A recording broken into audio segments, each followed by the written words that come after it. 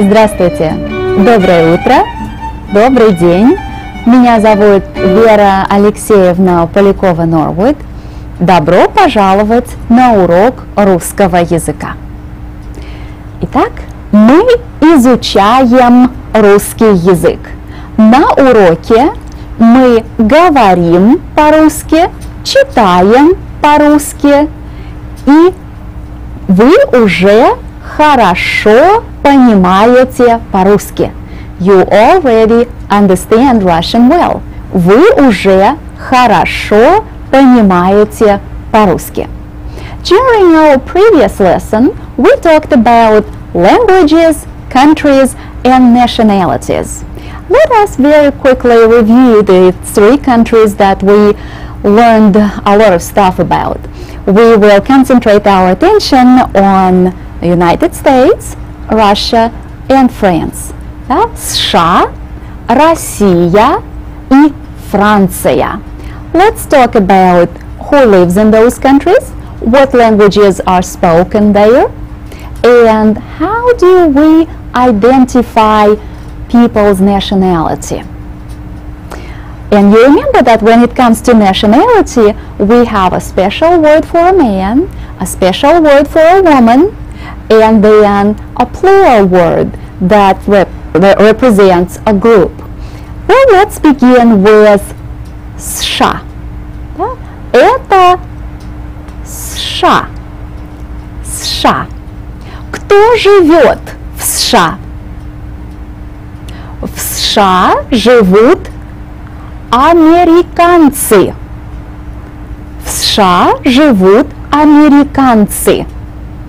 Американцы, Americans, I hope you remember that plural word. Американцы живут в США. А на каком языке?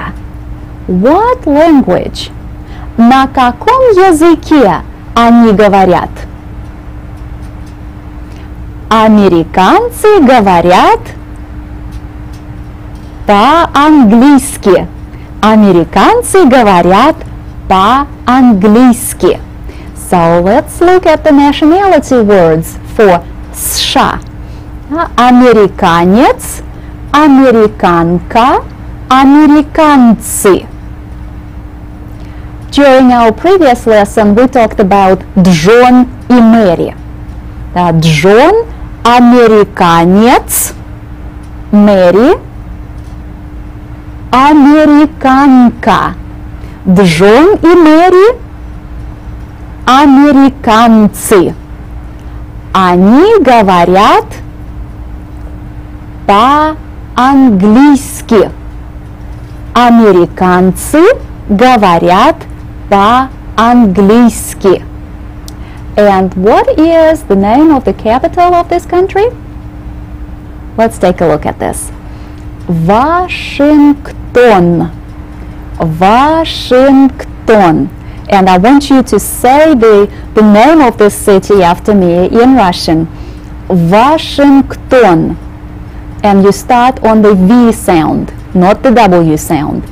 Washington. Washington. Хорошо. Хорошо. Итак, мы знаем, что we know that, мы знаем, что в США живут американцы. Они говорят по-английски. А кто живет во Франции? Посмотрите, пожалуйста. Now let's look at this. Это Франция. Франция. Это Франция. А кто живет во Франции? The French people, right? Во Франции живут французы. Французы. А на каком языке? What language? На каком языке они говорят?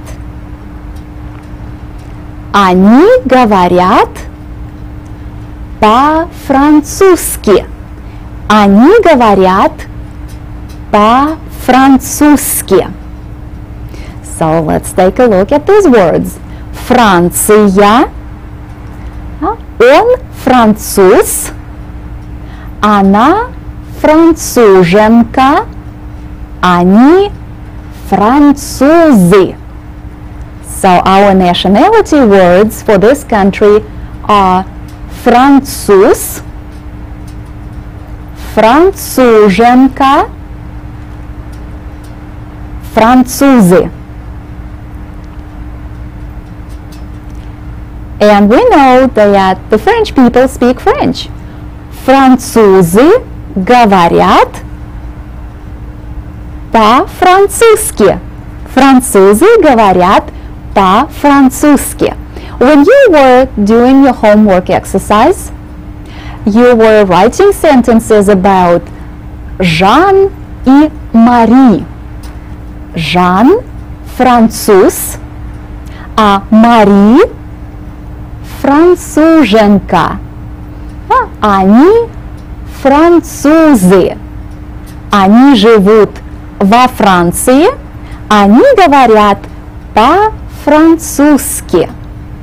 По-французски. In that same homework exercise, you came across the name of this city, the capital of France, Paris. Paris. That's how we pronounce it the Russian way. Paris.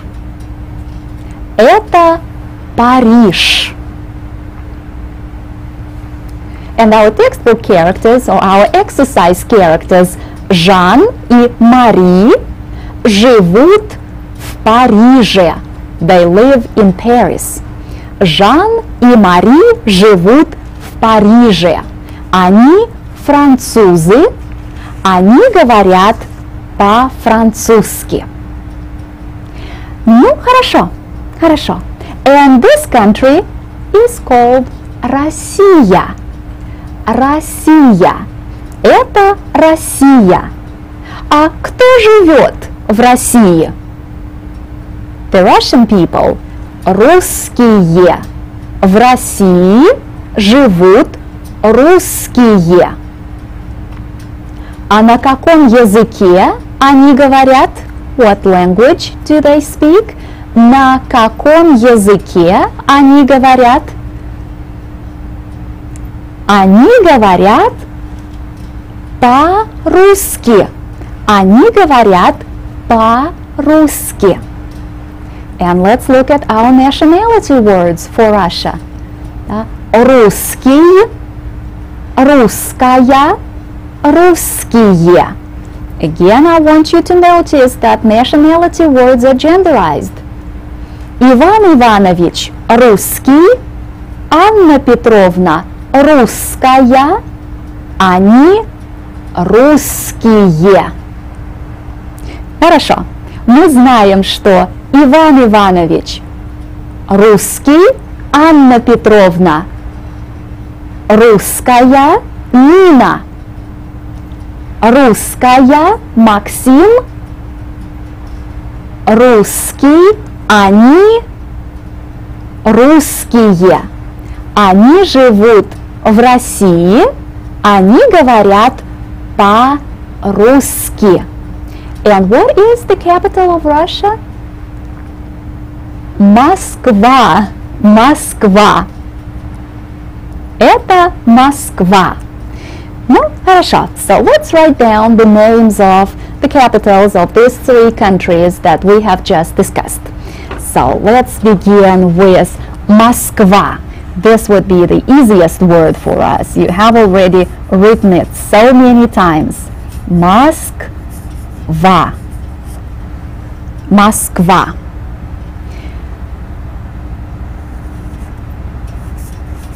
Париж. Париж. The capital of which country? France. Франция. Париж. Париж. And now let's write this down. Вашингтон.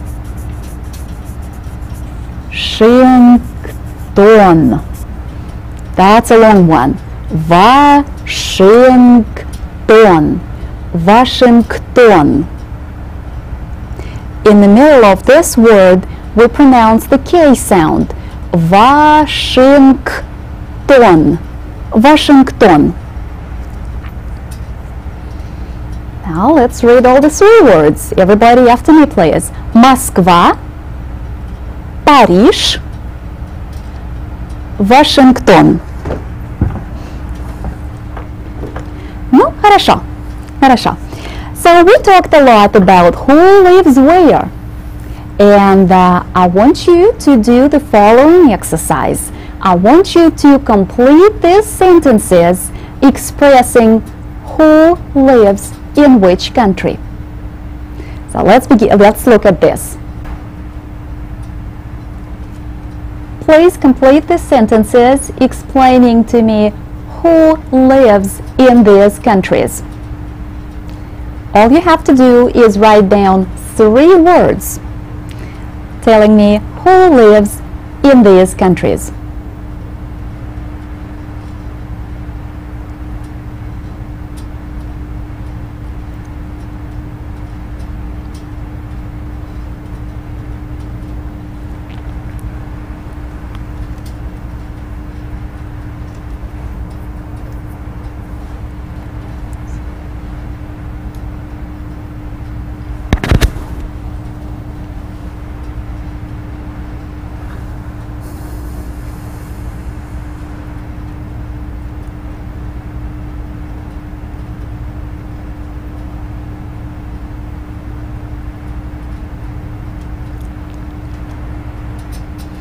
Ну, хорошо. So let's go over the answers. Во Франции живут французы. В США живут американцы. В России живут русские. So the French people live in France. Americans live in the USA. And the Russian people live in Russia. That's what the sentences say. In your notebooks, you are supposed to have just these 3 words that I underlined. Французы, американцы, русские. Now let's read these sentences. Please read after me. Во Франции живут французы.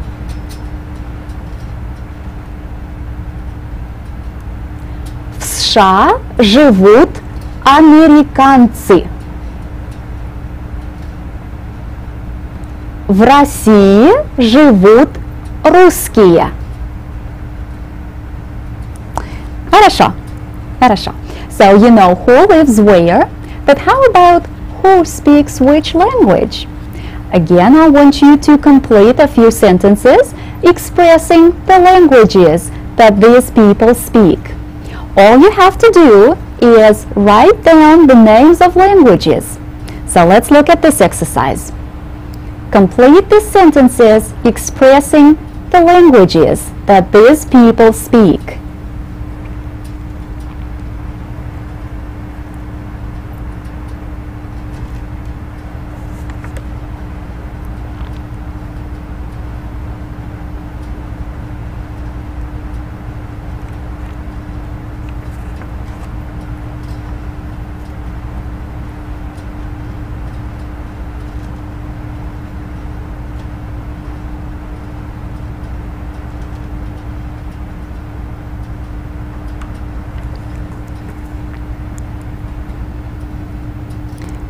No? Хорошо.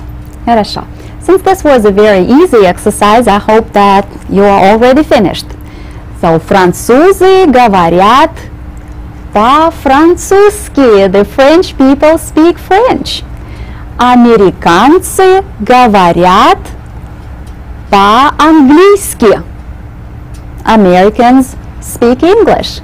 Русские говорят по-русски. And the Russian people speak Russian. Let's read the sentences together. Французы говорят по-французски. Американцы говорят по-английски. Русские говорят по-русски. Ну, хорошо. Хорошо. Итак, мы изучаем русский язык. На уроке мы говорим и читаем по-русски. Вы уже хорошо понимаете по-русски. Вы уже немного знаете русский язык. Ну, прекрасно. So we have been talking about французы, американцы, русские. And these are plural nouns. What other plural nouns do you know? We talked about дети и родители, children and parents. And these words are plural. We talked about сувениры. When we were studying the Russian alphabet, we learned the word фрукты. And remember when we were learning about different clothes, we talked about брюки, туфли, and things in general, вещи. All of you are школьники. And maybe very soon, you will become студенты, college students or university students. So we already know a few plural nouns. Well, let's take a look at some of the words that we know in their plural forms. Французы, американцы, сувениры, вещи, брюки. Now look at the endings that are highlighted for you. Each of these nouns carries a plural ending. So what are the plural endings in the Russian language? И and и. That's right. И and и are the basic plural endings. Now when do we use the и ending? And when do we add the e ending on a noun to make it plural? The rules are coming up. So let's take a look at this. Formation of plurals. The basic plural ending for masculine and feminine nouns is и. Студент, студенты. Школа, школы. Журнал, журналы. So the basic plural ending for masculine and feminine nouns is и. Студент, студенты, школа, школы, журнал, журналы. Okay, well let me give you more examples. Телевизор, телевизоры. If you have more than one telephone, телефоны. Компьютер, компьютеры.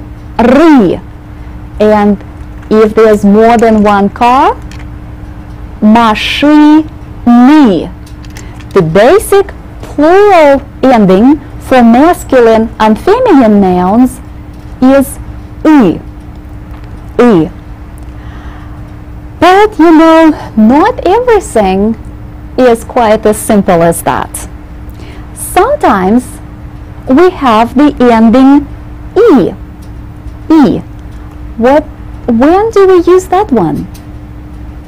And for this, we have another rule.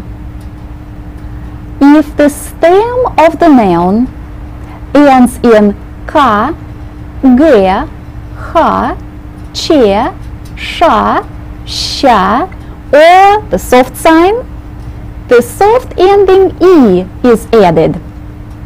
Now you need to write down these letters. К, г, х, ч, ш, ща, and the soft sign. And as you are writing these letters down, make them big so that they really stand out. К, г, х, ч, ш, ща, soft sign. And if the stem of the noun ends in any of these letters, the soft ending E is added. Книга, книги. Look at that letter G in the word книга. Врач, врачи. Урок. The letter K tells us to use the soft ending. Уроки. And строитель ends in the soft sign. So the plural form is строители. Construction workers. Строители. So the letters that we need to watch out for are K, G, H, Ч, Ш, Щ and the soft sign. Ну, хорошо. Хорошо. So, ручка, ручки, ручки. Книга, and if I have more than one, книги. Учебник, учебник. And now I have учебники, учебники. So we really have to be careful with those letters. K, G, H, Ч, Ш, Щ, and the soft sign. So now you know everything we need to know about masculine and feminine nouns. But what is left out? The neuter nouns. Let's look at this. The plural endings for neuter nouns are а and я. Письмо, письма. Окно, a window. Окна. Упражнение, exercise. Упражнения. So as you can see, the letter O changes to A, and the letter Е changes to Я.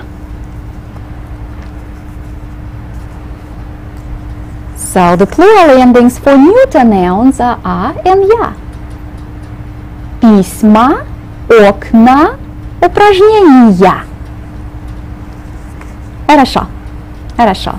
So письмо, and now I have more than one. Письма. Письма. The neuter nouns, if we use them in the plural form, take the endings a or ya. And during our lessons, we do a lot of exercises. Упражнения. Упражнения. And now, after you have learned so many endings, let me show you this. This is a piece of good news. Borrowed words do not change their forms. Пальто always stays пальто. Singular or plural, it's пальто. It's a borrowed word. Метро always stays the same. And radio doesn't change either. Singular or plural, it's always radio. Borrowed words, words of the foreign origin, do not change their forms. They always stay the same. Пальто, метро, радио. Ну, хорошо. Хорошо. Well, we did learn a lot.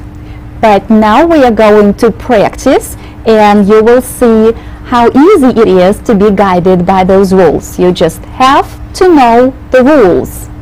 So let's look at this. Газета. What would be the plural form? Газеты. We just added the regular «и» ending. Журнал. The plural form is журналы.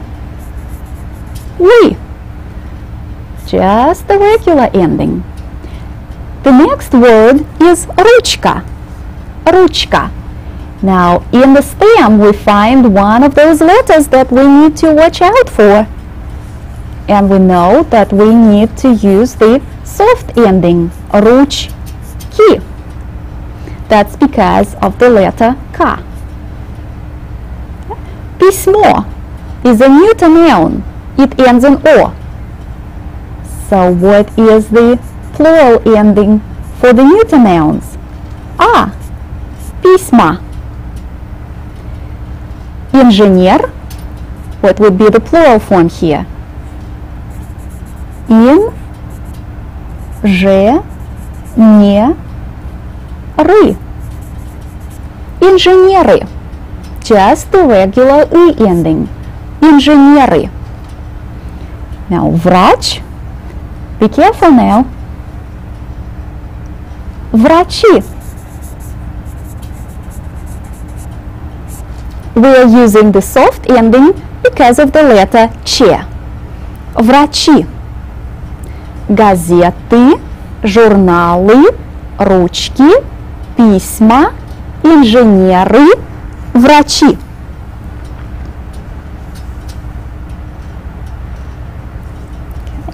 Well, let's continue. And our next word is institute. So when we have more than one, what do we say? Институты.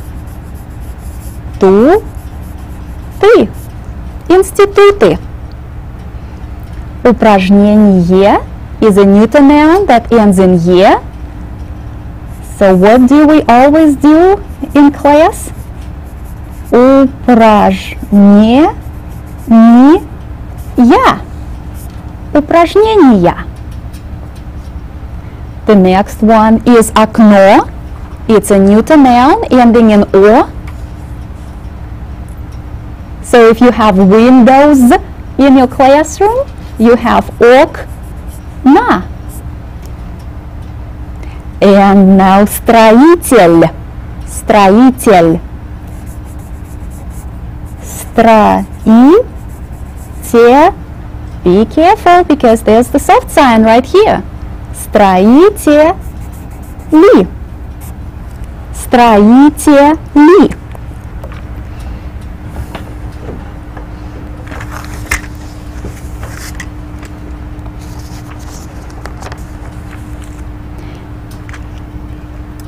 Ну, хорошо, хорошо. So there are a lot of things, a lot of вещи on my desk. There are ручки, карандаши, письма, книги, газеты,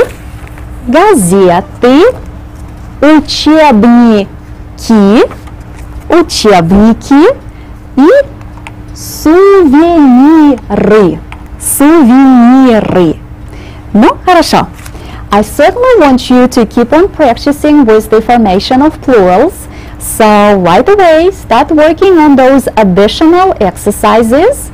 Review the rules that we learned during today's lesson, and at home, take your textbook, find урок номер 5, and in your workbook on page 56, work on sentences 1 through 10. Well, review notes taken in class and practice with formation of plurals. That's our current very important topic, formation of plurals. Go over those rules. Итак, большое спасибо и до свидания.